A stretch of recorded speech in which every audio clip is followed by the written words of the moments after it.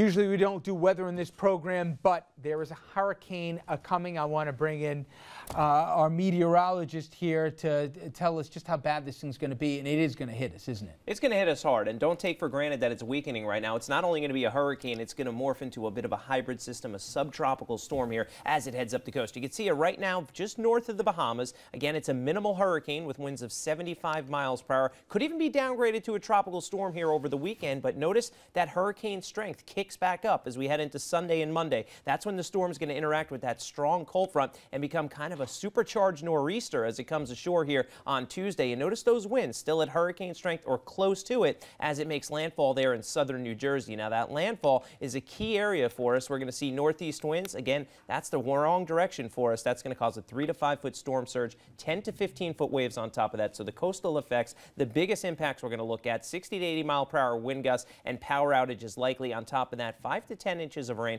And keep in mind we have a lot of down leaves, so that's going to clog up some of those storm drains. Again, your high tide times generally coming in at about 7 in the morning and 8 in the evening as we head through that storm. So that'll be your worst surge, especially as we head into Monday evening at 8 p.m. on the ocean and Tuesday morning at about 8:30. I know you love to surf here, but even that could be rough for you, my friend. John Heyman, thank you so much. We'll be right back, everybody. Stay with us.